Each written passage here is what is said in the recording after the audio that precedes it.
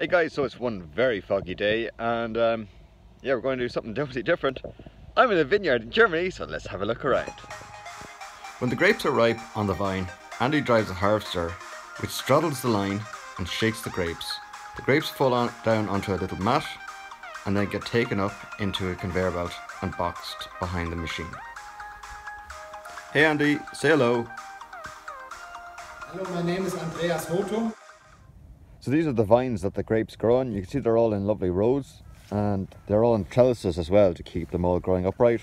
They have to be in rows, otherwise the machinery wouldn't be able to drive up and down, and they do get sprayed quite a lot to keep the mildew off them. So we're just going to have a little walk around just while we're waiting for the fog to lift, and this whole countryside is absolutely beautiful. The whole place is just vines everywhere.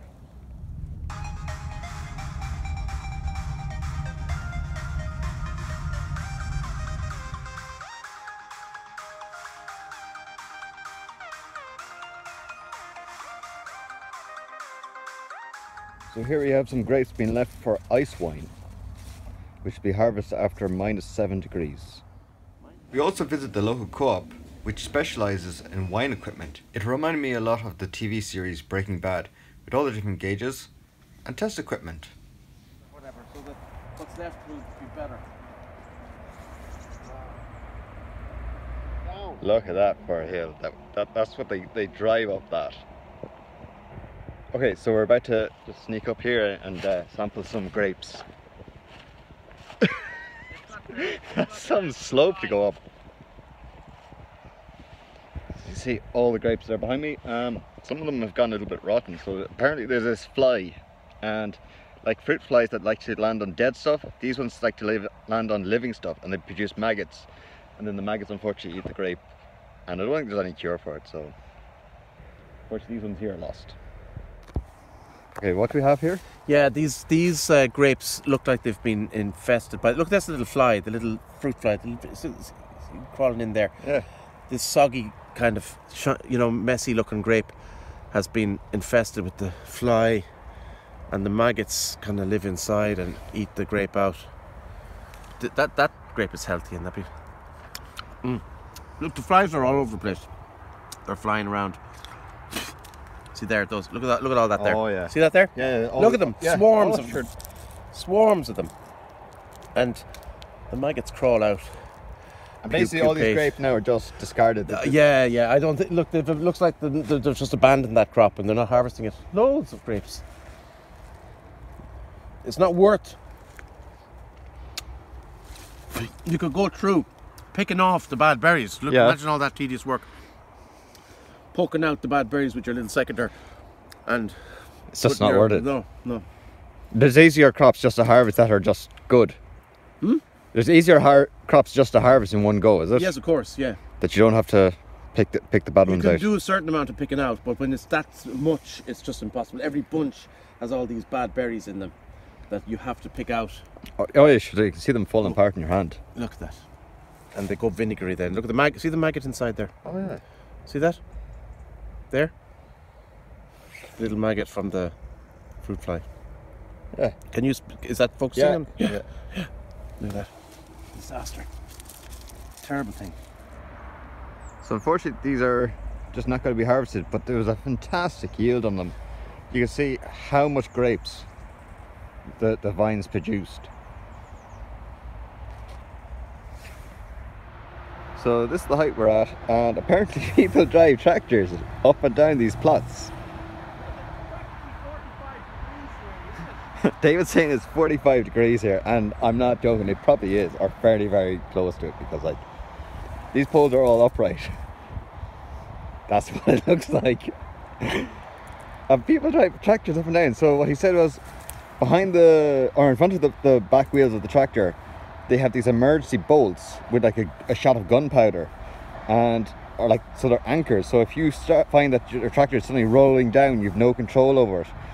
It's an emergency use, so use once, and you literally just hit this big button, and these two bolts will shoot down into the ground like an anchor, and literally just like a plow and just stick into the ground. Use once, and you'll have to get your tractor towed out afterwards. But it's the only way of stopping you. So you roll all the way down there. There's a wall just down there, and behind the wall there's another huge big drop.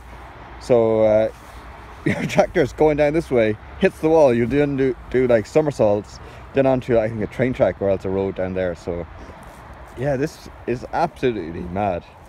And then same again behind all the shrubbery there, there's more plots. But as mad as it is here, some of the best wine is also produced here. So that's why people are still growing grapes here.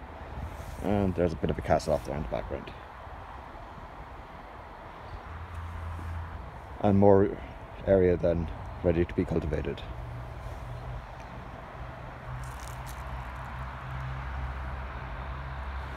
Were built originally. Can you imagine clearing this land first to put vines? Oh yeah. It's full of stones, boulders, rocks, and they use the boulders for building the terraces. They flatten out the things, and they use the stones to clear up the soil and build the walls, right? Yeah. So like all of this here is abandoned. Yeah. It's just because it just takes so much effort to drive. Oh, it's the whole hand done, isn't it? Of course, yeah. But another thing that just occurred to me there now, I forgot to mention to you. Do you know the mildews that the two grape mildews, powdery mildew, and downy mildew, they didn't exist in Europe a couple of 100 years ago. Oh yeah, yeah. Native to Europe. Sorry, no, they're not native to Europe. They came from the Americas, and the vine species in America have evolved with those fungi to become resistant and tolerant to them.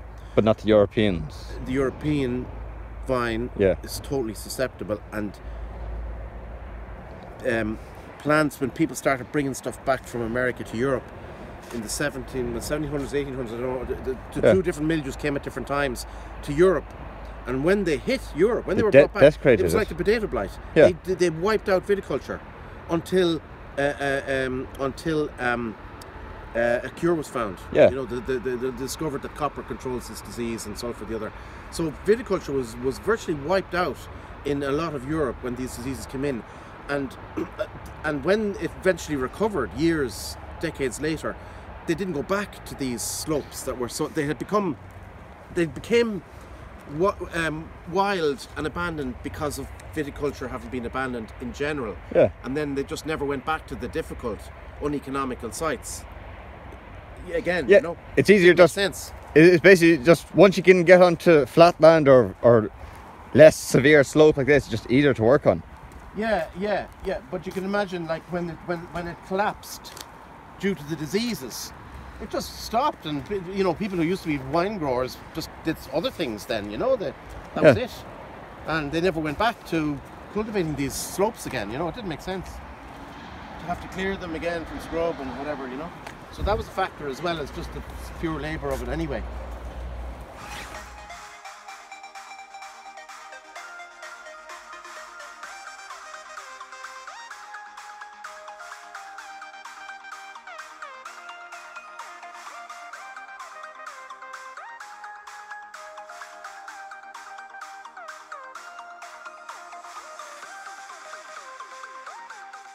Hello, my name is Hothum, and I'm one of the owners of this bio winery here. And this evening we will go into the cellar and taste some wines, and I explain some things to Stephen, so he can tell from the things at home in Ireland. So hello, I'm Christoph, and I'm the other owner of the winery Hothum in Aspesheim. Okay, what is this machine? This machine is a press. And what's it do? The presses grapes out, and so the juice comes down there, and we pump it out into the barrels. Okay, but what's inside this press itself? Like there's a how you call it, bulk or a bladder. A bladder inside, and the bladder comes with pressure, with air pressure, pneumatic, against this stainless steel. Yeah. And then the juice comes here out through the holes, and so you press out the grapes. Lovely. Yeah, it's a simple system. Yeah. Grapes go in here at the top, they get squeezed, and it comes out as grape juice here at the bottom. Wow, so this is the distillery, or the winery. Andy, what is this machine here we're looking at? This is a filter machine to to clean the juice when it comes from the press, because you have a lot of stuff inside, and when you want to make a wine which smells well and tastes well, you have to put all the stuff out. You make it clear, yeah, that you have fermentation which is clearly, slowly, and not so fast. It's for the quality. It's a thing that you need for good quality wines. So basically you just want only liquid. You don't want any solids left behind. Like, you don't want any solids coming into the vats. You just want only liquids, is that right? Clear juice. Clear juice, yeah. Yeah. After being filtered, the grape juice can be put into these vats where it can ferment and turn into wine. Now that the grape juice has turned into wine, impurities such as the yeast must be removed. And how do these machines then work? There is inside some plates. Here we have another filter. We normally use it for wine filtration. And we have here the stainless steel plates. And we use stuff is called Kieselkur. Yes. And we push it here with this tank always into the line. And then the Kieselkur settles on these plates and becomes a cake. The cake becomes bigger and bigger, and the wine goes through this cake and getting cleaned, getting out again. Yeah, so it has passed through the cake, then into these filters, and then it can go back down the line, Genau. and then out. Yes. And it's cleared. Perfect. Okay, now guys, you've seen how it's made. Now the best bit, the sampling. Okay, I'm here with the experts, so we're going to learn how to drink wine. Here's Andy taking a sample of this year's white wine, which is still fermenting and hasn't yet been filtered. Okay, so apparently when you're sampling, you're meant to spit it out, but ain't nobody got time for that. When looking for aroma and a certain taste, these oak barrels can be used to give the wine a certain oak flavour. Okay, Christoph, so what is this machine we're looking at? It's like in the toilet. The same system. Yes? Gas can go out, but nothing can go in. And it's fermenting, and the CO2 has to go out. Yes. And this is wine again. This is wine again. Riesling. Lovely. And is that, what's the difference? Perfect. The fast Irish. So this one is under pressure. This is the champagne. You can go. Whoa. Go. This is the bottling plant where wine can be put into the bottles and be packed.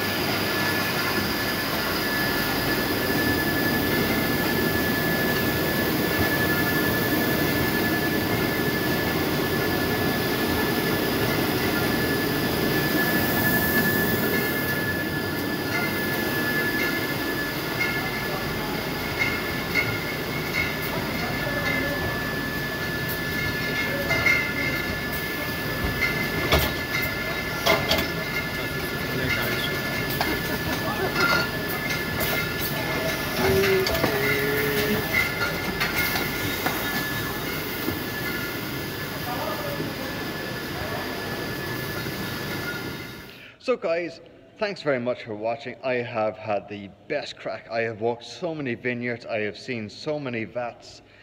A really big thank you to Andy and Christoph for hosting me, for showing me around, for answering all my annoying questions. I have had the best crack ever with them. The lads were absolutely brilliant. If you would like to sample some of their wine is top class. Link in the description down below. Also a huge thank you to David Llewellyn. David brought me on this trip. He organized everything. His German to English is amazing. He translated loads of my annoying questions, and without him I wouldn't have made it here. David also produces wine. He produces Irish wine. If you would like to sample some of David's wine, link also in the description below. It's full Irish wine. It's grown in Ireland, bottled in Ireland, and ready for sale. So if you do like wine, give it a go. There's a rosé, there's sparkling wine, and there's red wine. It's all good. And if you like my annoying videos and you would like to subscribe, hit the subscribe button over there, comment down below, give me a thumbs up. Basically, lads, I have a whole warehouse here full of wine. There's vats ready to go. I have an empty wine glass that's dying to be filled. So I'm going to see you later.